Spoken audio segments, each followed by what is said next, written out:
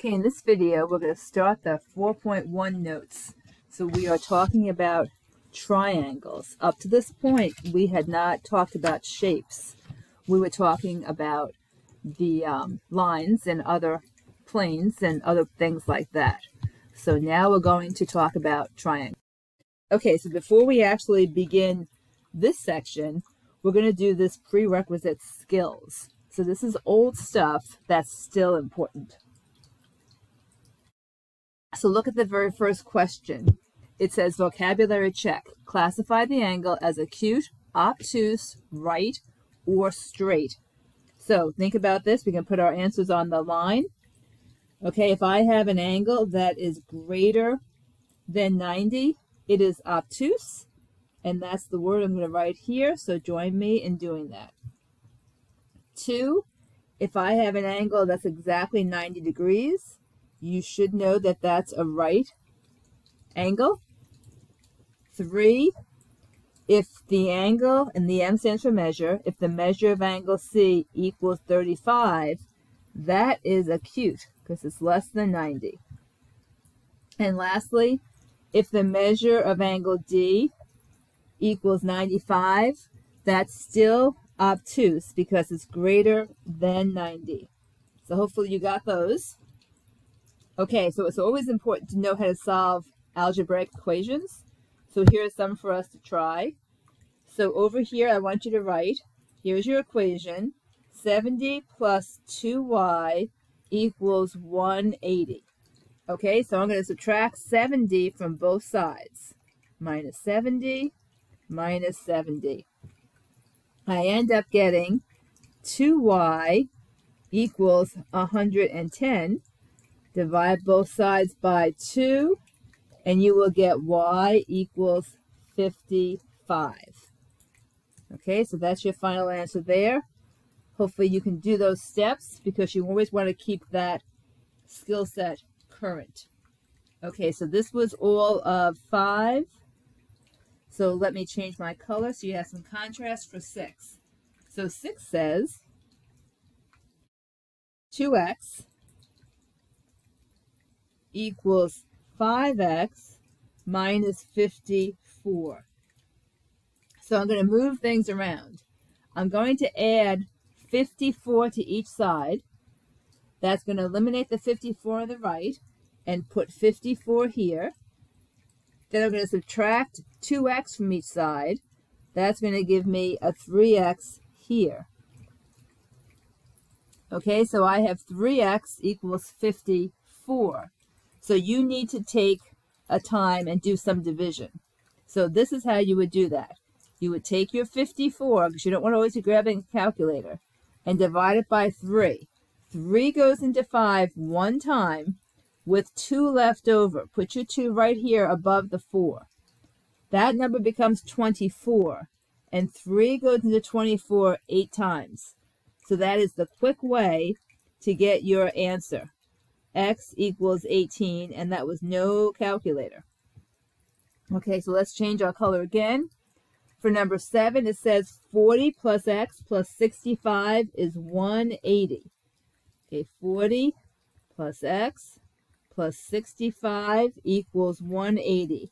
Combine like terms, and you get 105 plus x equals 180. Subtract 105 from each side, and you're left with x equals 75. Okay, so hopefully you're able to do those. Okay, so then we have other work to do. We're going to do that down here. So we're going to get the midpoints. So we want to find the coordinates of the midpoints. And here are all the points. And here is our equation. So this is going to be on the midterm, so we want to remember how to do this. So what you basically do is you add the x values together and divide by 2, and then do the same thing to the y values and divide them by 2. That gives you your midpoint. So for number 8, I'm going to take my x value of 2 and add it to -1. Divide that by 2. And then take my y value of -5 and add that to a negative 2 and divide that by 2. So what do I get? 2 plus a negative 1 is a positive 1. So my x value of the midpoint is 1/2. Negative 5 minus 2 is a negative 7. So the y value of the midpoint is 7/2, and that's a coordinate pair, so they belong in parens. Okay, let's move over to 9. So 9 says I have 2 points. I want to find the midpoint again. I'm always using this equation, or this formula rather. So negative 4, so for number 9, I'm going to say negative 4 plus 1 over 2 is my x value, and then 7 plus a negative 5 over 2 is my y value. Okay, negative 4 plus 1 is going to give you negative 3 over the 2, and 7 minus 5 is 2 over 2, which is just 1, and that's your best answer for the coordinate pair that marks your midpoint. Okay, we have one more of these, and again, if you need to stop the video for a second so that you can process, that's a good thing. Okay, so use this to your advantage. Okay, number 10. Now 10 is interesting because I have no real numbers other than the 0. So let's just use the formula. H is the x value for the P, plus H is the x value for the Q, and divide that by 2. Okay, K is the y value for the point P, and 0 is the y value in point Q. So do that math. Okay, H plus H gives me 2H. Divide that by 2, and the 2's cancel, so you're left with an H. K plus 0 is just K. K over 2 is the final answer. So your coordinate pair that marks the midpoint of those 2 points, P and Q, is going to be H, comma, K over 2. Okay, no numbers, but that's okay. We followed the example, and they gave us a variable, so we had to work with the variables. Okay, so 11, 12, 13, 14 really pertains to the test we just had the other day. So look at number 11. They want to know how angle 2 and angle 3 up here are related. So 2 and 3. They don't give you a word bank, so you've got to figure this out. And they want to know, determine whether the angles are congruent, and if so, explain why. So they are congruent, and it's because these are vertical angles. So hopefully you spotted that. Vertical angles. 12. 1 and 4. 1 and 4 are congruent, and hopefully you spotted the fact that they are corresponding angles, and that's why they're congruent. Okay, 2 and 6 is for question number 13. So 2 and 6 are also congruent. Okay, so they're congruent. And how come? Let's look at 2 and 6. 2 and 6 are alternate interior angles, and they are congruent. So alternate interior. Okay, last one. 3 and 4. So 3 is here, and 4 is here. Okay, so they are not congruent because they have no relation.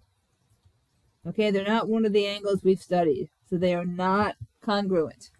Okay, so that's our little review of some prerequisite skills, and now we're ready to start this chapter. So here's the beginning of the notes. So I told you that we're dealing with triangles. So sure enough, we're going to work with triangles, and we're going to apply the triangle sum properties. So we have to figure out some characteristics of triangles. So triangles have 2 major classifications. You can classify them by sides, or you can classify them by angles. We're going to do sides first. Here's a new vocab word. This is pronounced scalene.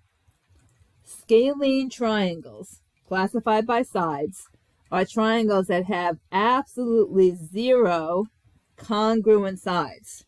And if you wanted to illustrate that, you could either have no markings on your triangle, indicating that nothing's the same, or, which is a little bit clearer, you can have 3 different markings on your triangle, and that indicates that each side has a different length. Okay, so here I have sides written in this big box. So why don't you tell yourself that you have 3 sides for every single triangle. Okay, isosceles triangles have at least 2 congruent sides. They can have 3, but normally the illustration shows you 2. So look, these have the same markings, therefore those sides are equal. That is an isosceles triangle. Equilateral triangles, equilateral triangles, you should see the word equi, which means equal, and lateral, which means side. You know, like a lateral pass in football is off to the side. So that says equal sides. So if it's equilateral, all the sides are equal. And since you have 3 of them, you have 3 congruent sides. And the way you would mark that is you'd have a triangle, and then you would mark every single side with the same markings. Okay, those are called hashtags. Okay, if they have the same hashtags, that means that the lengths are exactly the same. Okay, so that's classifying by sides. Now we're going to classify by angles. So there are 4 classifications here. So you could have acute triangles, and acute triangles will have 3 acute angles. So it'll kind of look like this. Okay, so there are acute angles, so all angles are less than 90 degrees. That's what acute means. Okay, if you classify a triangle by angles and you call it a right triangle, it has exactly 1 right angle. So here you go. Here's your triangle. Here's the right angle that's indicated by the box, and that's a right triangle. An obtuse triangle has exactly 1 obtuse angle. So if I was to draw that, maybe I would draw it like, let's see, if I make it super big, let me just make that better. Okay, if I make this really big angle and then I continue this line here, this right here is your obtuse angle. And that obtuse angle, remember, has to be greater than 90 degrees. Okay? The last type of classification by angles is equiangular. For equiangular triangles, you have 3 congruent angles. And this is how you note that. Here's your triangle. Same angle markings in each corner. That's where the angles live. Since they have the same markings, I know that those 3 angles all have the same measurement. Okay? So I'm going to ask you when we have our quiz, which will be pretty soon, to be able to classify triangles by sides and angles. Let me tell you one other little thing. Do you see this word equiangular? This is the word that means equal, and angular refers to angles. So that's why equiangular means 3 congruent angles. Okay, moving on. The triangle sum theorem. That's an important theorem, and you probably know it already without even realizing it. So the triangle sum theorem says that the sum of the measures of the 3 angles of a triangle is 180 degrees. That is the triangle sum theorem. Okay, the exterior angle theorem is really, really important because this gets asked in many ways. So, this is the definition of it. The measure of an exterior angle of a triangle is equal to the sum of the measures of the 2 non-adjacent interior angles, and these are also called remote angles. Now that's a lot to take in, so let's draw a picture of that. Okay, so I'm going to draw a picture over here. Okay, here's a triangle. Okay, so we have 3 sides. If you continue this side, right here is an exterior angle. It's outside the triangle. Okay, then if I have a 1 and a 2 here, I can say that angle 1 plus angle 2 will always equal the exterior angle.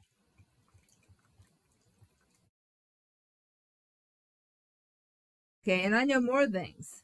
Let's make that 3, and we'll make the exterior angle 4. Okay, so 1 plus 2 will always equal 4. You also know from previous studies that angle 3 plus angle 4 equals 180 degrees because they are supplementary. Okay, they are on this line. So that's good to know also. All right, so we're going to use that in some practice problems in just a minute. We have one more thing to say. We know that by the triangle sum theory, in every triangle you have 180 degrees. So there's something special about a right triangle. So here's a right triangle, almost a right triangle. If I draw my little box here, I know that that box in a right triangle has to be 90 degrees. So the other thing I know is if this is angle 1 and this is angle 2, then they must make up the other 90 degrees. So what we know is that those acute angles of a right triangle, they are complementary.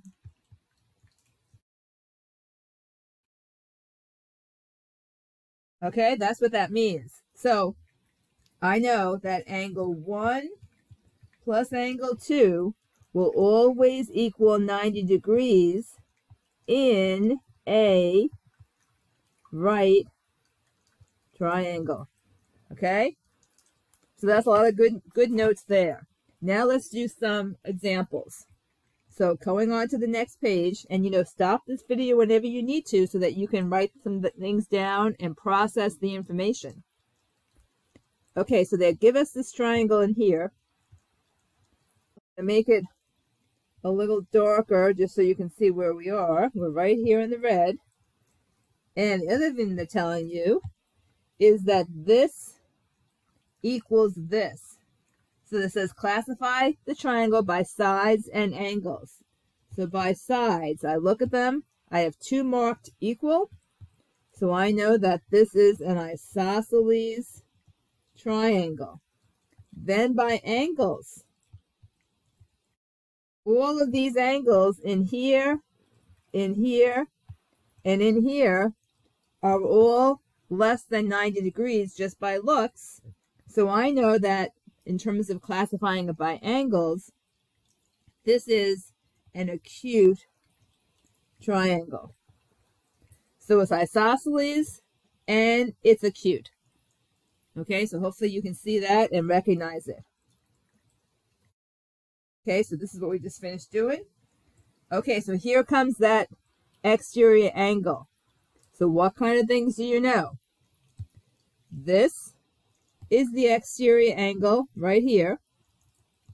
And these are the 2 non-adjacent angles, also called remote angles. So if they want us to find JKM, which is the exterior angle, you need an equation. So see if you can come up with your own equation. So stop the video, see if you can come up with it, and then turn the video back on. Okay, an equation that will relate these 2 pieces of information is that x plus 70 has to equal the 2x minus 5. And that came from this definition up here. where I said the measure of an exterior angle of a triangle is equal to the sum of the measures of the two non-adjacent interior angles. So that allows me to set up an equation. Once I have an equation, since I only have one variable and that variable is x, I can get all the variables on one side, the numbers on the other side, and solve for the variable, and then use the variable to solve for the exterior angle. So this is what I'm thinking. I'm going to subtract x here. That's gone. Subtract x here. Rewrite my equation. I have 70 equals x minus 5. Let's move that 5 away. And I get 75 equals x. Okay, so that's part of my answer, but it's not the whole answer, because I need to figure out how many degrees are in this exterior angle. So now I'm going to plug x in.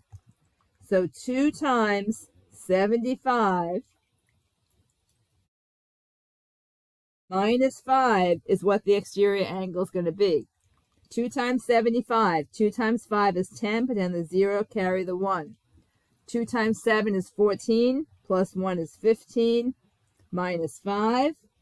So therefore, what I'm finding is that let me just go back here. This is that, this is that. That is 145. That's the measure of the exterior angle. Okay, so this is 145. Now let's just verify this.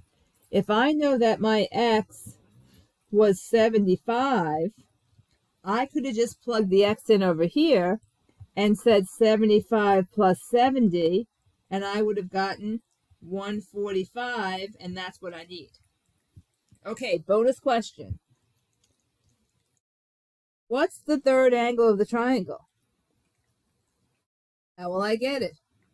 I know on this line, they're going to sum to 180.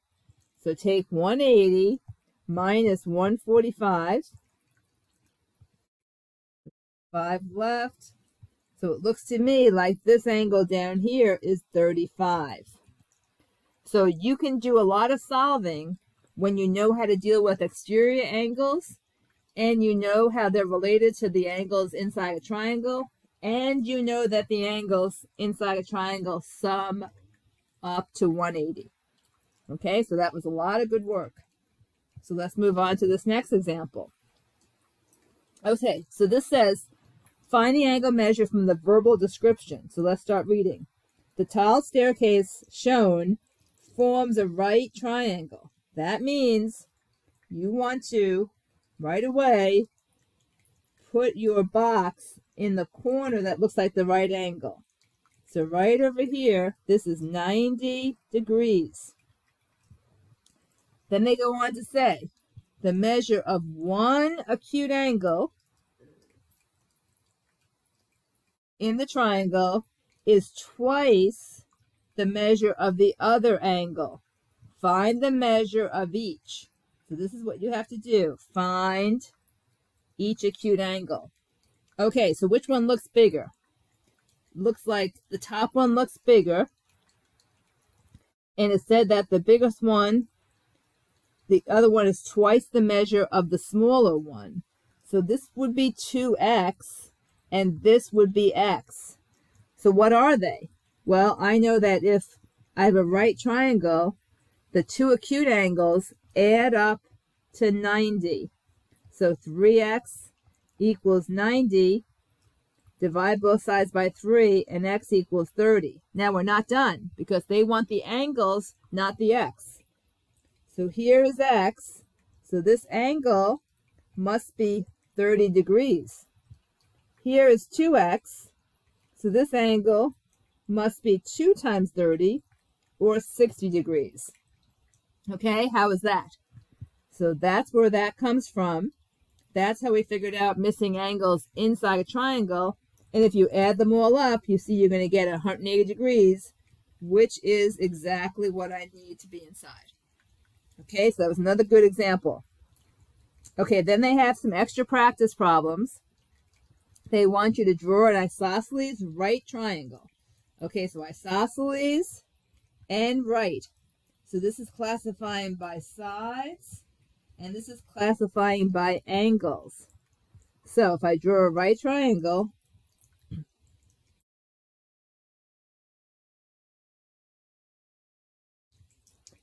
and I indicate it by putting a little box in the corner, that takes care of the right triangle part.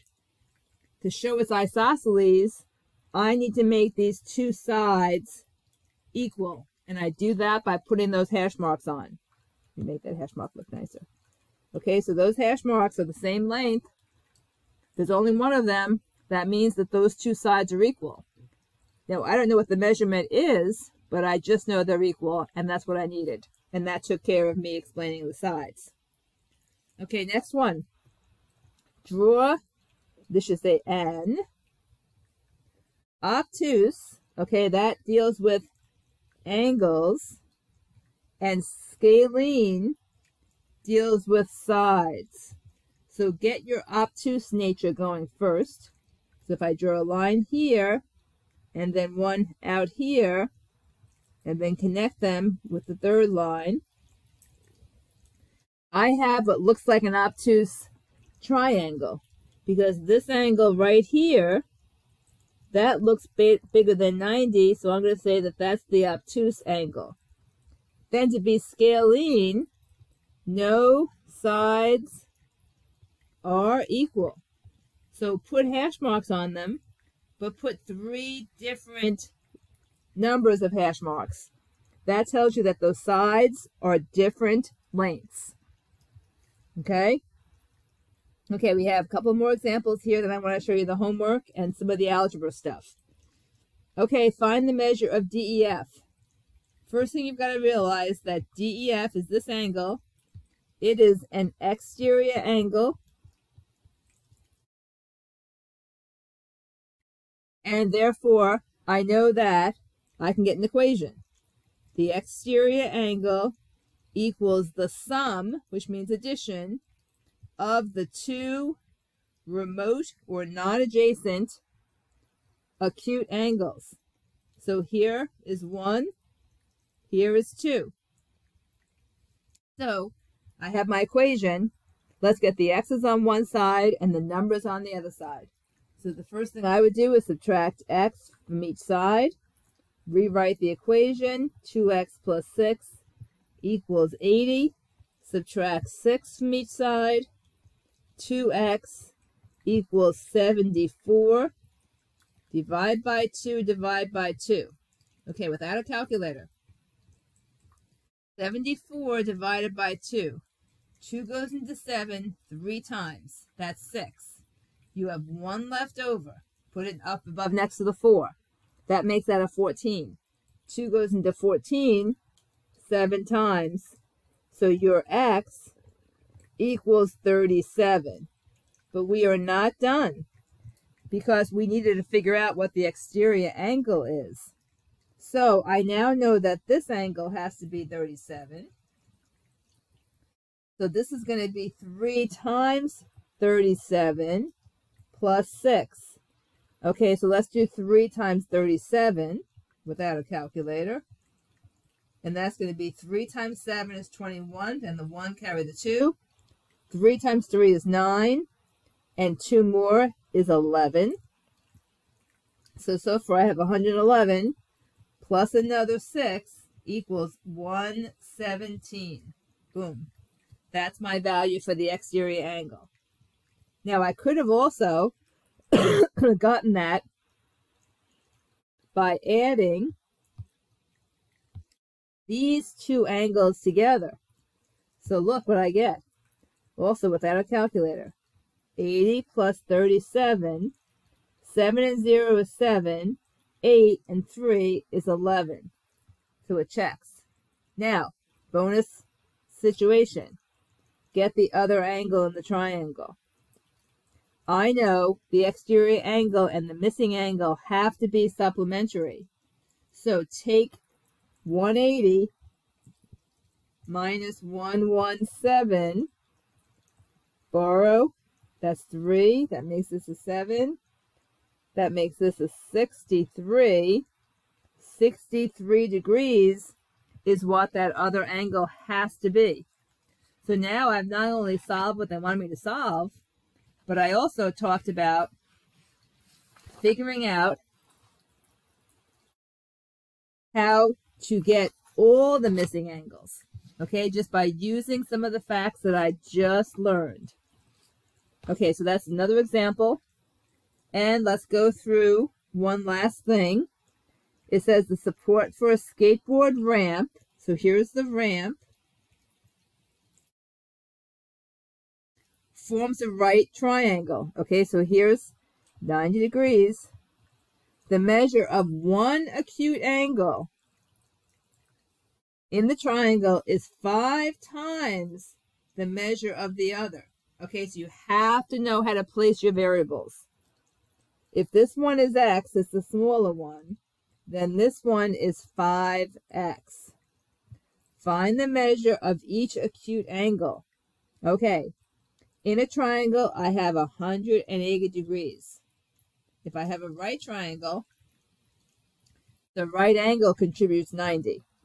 Therefore, the two remaining acute angles must sum to 90. 6x equals 90. Okay, without a calculator. 90 divided by 6. 6 goes into 9 one times, with 3 left over. 6 goes into 30 5 times. X equals 15. That's not sufficient because they want to know the angles. This angle is 15. The other angle is 5 times 15. Okay, 5 times 5 is 25, and the 5 carry the 2. 5 times 1 is 5, and 2 more makes 7. This angle right here is 75 degrees. Okay, so we've answered both of those questions. Okay, so here, this is your homework right here. That's what you want to do for homework. Okay, all of these, read them carefully, answer the questions, and this page as well, and this page. So here's your algebra. Okay, I'm going to do 2 of these for you. Okay, you want to do this. Get the variable on the left. Okay, so I'm going to do 2 of them where the variable is not on the left. Okay, here are the variables on the right. So read this backwards. This says n is greater than negative 0.6. Okay, find approximately where negative 0.6 is and put an open circle there.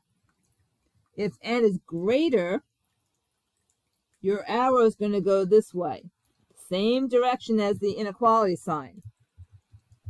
You have an open circle because you cannot equal that value, and that's how you would write it. Okay, there's one other one that has it go in the different direction, and that's number 5. So take that one and read it backwards. So this is x is less than or equal to 1.9.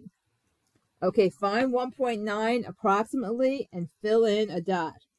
I'm filling it in because you are allowed to equal that value because this is not a strict inequality. X has to be less than or equal to that. That's why it's filled in. And then the rest of it, you're going to go to the left. All right? Okay, so your job is to do 3, 2, 4, and the rest of the homework listed in these pages. Okay, so that's what your job is for next class. Now, hopefully when you did this video, you didn't just turn off the sound and just fill in the words, because this is really important stuff. It's on the midterm, and I want you to understand it.